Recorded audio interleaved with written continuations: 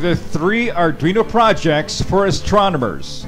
Astrophotography is a difficult skill to learn, and astronomers wanting to get perfect pictures of the night sky can experience some basic problems, like the digital camera picking up interference from light sources other than starlight, stars emitting dim lights. This often makes it impossible for the astrophotographers to capture bright and high quality images. The stars move across the sky with the rotation of the Earth, and most digital cameras have limited exposure time of up to 15 to 30 seconds. But by adding a microcontroller, such as Arduino, to control the functions and motion of the camera, many of these problems can be eliminated. That's right.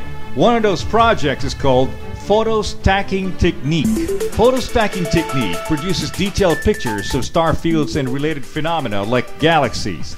Now, you don't need to use a telescope with the stacking method. Stacking images increases the amount of detail captured, and the camera and the tracking motors are controlled remotely by an Arduino board. With this method, you need to take many images of the sky and use a computer program to deal with the removal of noise. The photos are downloaded onto the computer, and any unwanted and unnecessary image artifacts are removed, such as airplanes or clouds, using Rot and Stack or Deep Sky Stacker software, which will align all photos taken to ensure that the stars are at the same place before doing dark field subtractions and saving of the aligned copies so you can open them in layers. Stacking all the pictures essentially means that by taking the mean values of each pixel, the resulting photo has all the details without any of the visual noise. Another is building an equatorial mount for long exposure photos. Using a tripod to get long photographic exposures of the stars is not very effective, as any significant exposure length leads to star trails. Smearing of the light from the stars is an elegant but unwanted curve on the photo. To avoid this, you need to use a special type of mount that can spin with the Earth, keeping the stars still and in sharp focus. An equatorial mount can be mounted on a tripod, and with careful programming of the controller for the motors, will allow your camera to track across the sky and get the details that are often more difficult to capture, like the Milky Way.